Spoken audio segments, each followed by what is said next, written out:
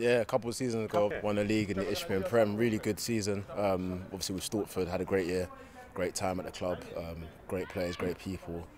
Obviously last year, got put in the North. I thought I'd give it a crack. Very difficult. Just travelling was very hard.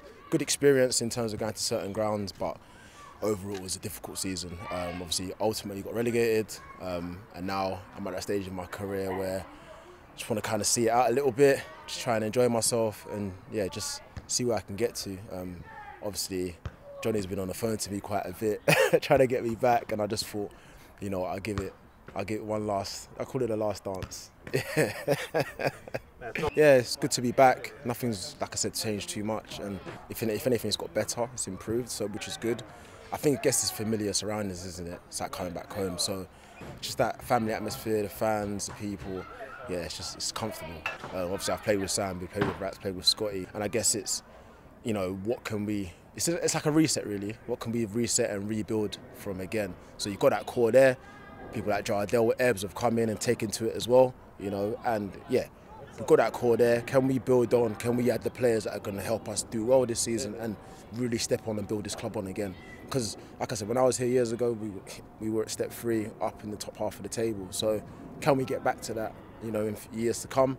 Can I be a part of that if the legs can hold up? But listen, we'll see. But like I said, the core's there, and then can we build around that, essentially? So it's good. So it's been a great opportunity for the under-23s, for them to be able to step up and, you know, make a stake and a claim in the team.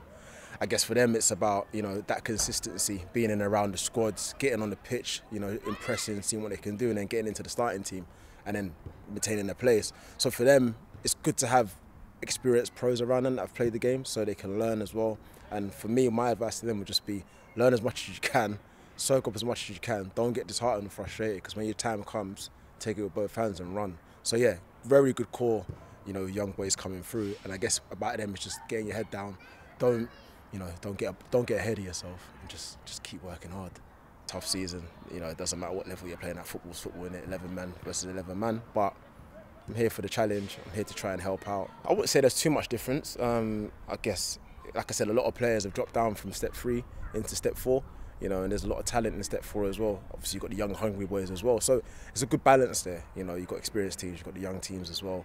It's just about, you know, just apply yourself like any game really, whether it's step 2, step 1, Premier League, just going out there and just trying to win a game of football. So yeah, we go on Saturday and I want 3 points and to move on.